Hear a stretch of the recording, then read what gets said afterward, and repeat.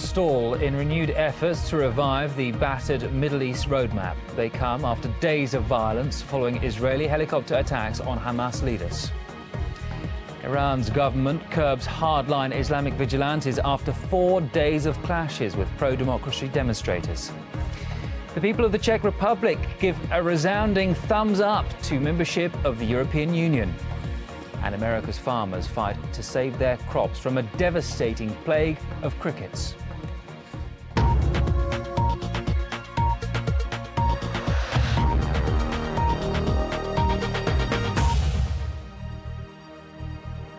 This is BBC News 24. I'm Martin Popplewell. The latest high-level talks.